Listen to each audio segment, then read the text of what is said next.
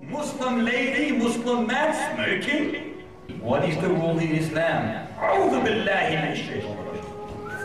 Puffing the devil, puffing smoke, inhaling, letting this devil go throughout your system, contaminating your heart, your veins, your blood, your organs with the devil. Wallahi, anyone that smokes, understand this. You are the brother of Satan. I once sat with a friend of mine, Muslim brother, and he was, yeah, 50 times as my size, and muscles, tabarakallah, like a crane. And then all of a sudden I was sitting with him and he was a single man. It was absolutely just flabbergasted. This guy, he's got his name books, his CDs and DVDs of all these speakers. Hence, packet of Marlboro comes out. Is it Marlboro? Kufr bearer. Satanic bearer. You know, I used to see when I was a child, you know, the big posters with a man on here, the cowboy with the big hat and the lariat. The lariat.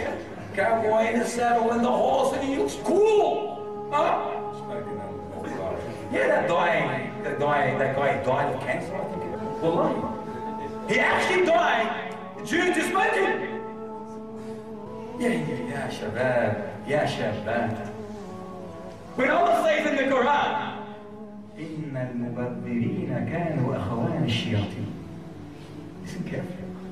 The spendthrifts, the extravagant, the extremist in spending money with no cause are the brothers of the statement, not mine.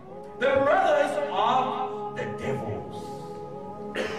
So I said to the brother that pulls a cigarette out and blows my eyes away, oh, what are you doing? What are you doing? Are you the brother of the devil? I said to him, oh, straightforward. He goes, take it easy, man. I said to him, are you the brother of the devil? He goes, Sheikh, what are you saying? I'm praying my prayers on this.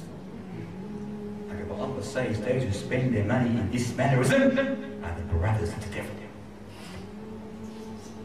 He immediately crushed the whole packet.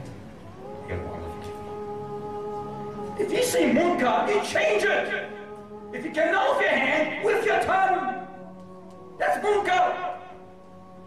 When I was in Saudi Arabia, one of the ulama that taught us the Quran, he entered one of the circles of knowledge, and he was a teacher for that circle.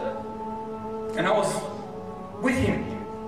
We went in there, and we sat down, and there was about 50 brothers. He began his introduction. Suddenly a man pulls out a cigarette. He's in front of me. So this shaykh, this alim, may Allah have mercy on him, suddenly just stood up. He's talking, introducing his talk. Then he just suddenly stands up and goes outside. No one knows what is going on. So we followed him.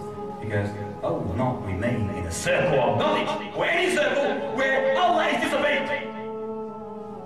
That was his response. He didn't say, what are you doing, brother? I was about that in front of everyone. No. He removed himself and he said, until this person removes the filth in his hand, I will not come back. It is a major sin. Because you are, first of all, you are spending that which you do not own. Allah gave you that money and you are throwing it in the devil's path. Secondly, you are committing haram because you are killing yourself slowly but surely.